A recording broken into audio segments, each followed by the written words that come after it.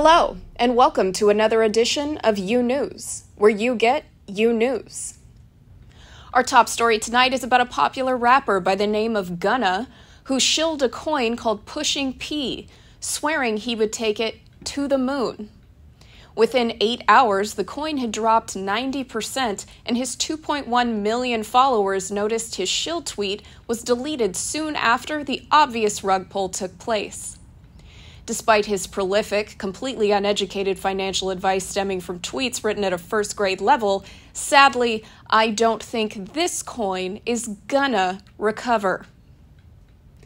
In the new wave of centralized exchange commercials, Binance will begin running a commercial warning people not to trust celebrity-endorsed crypto advertisements.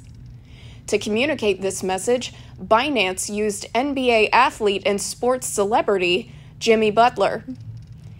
In completely unrelated news, Confucius say, "Do as I say, not as I do." Next up, move over GIFs, the newest confusing way to correctly pronounce the internet acronym for non-fungible token, is said to be correctly pronounced NEFT. According to a poll of at least 10 staffers at the Verge online publication, they agreed on this one-syllable pronunciation, which fits perfect with what I originally thought overpriced JPEG stood for in crypto, which was not even f***ing trying. You might be upset you're not a billionaire, but you can be grateful you're not a billionaire that sparked the creation of a token named after Hitler the same week as Holocaust Remembrance Day.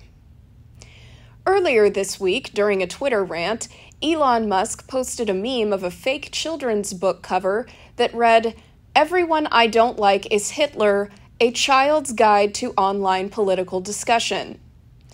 Within hours, the token Hitler emu was created on the Binance Smart Chain and was up over 5,000% soon after. Rumor has it the first plans on Hitler emu's roadmap are to invade Poland. Our last story tonight is about a limited series of NEFs, or NFTs, wildly taking over the open sea, called the Silently Judging Seagulls.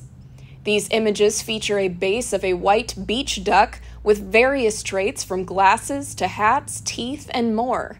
The price floor is quickly rising, and it is getting tons of attention on crypto Twitter. Good luck to the creator, whoever they are.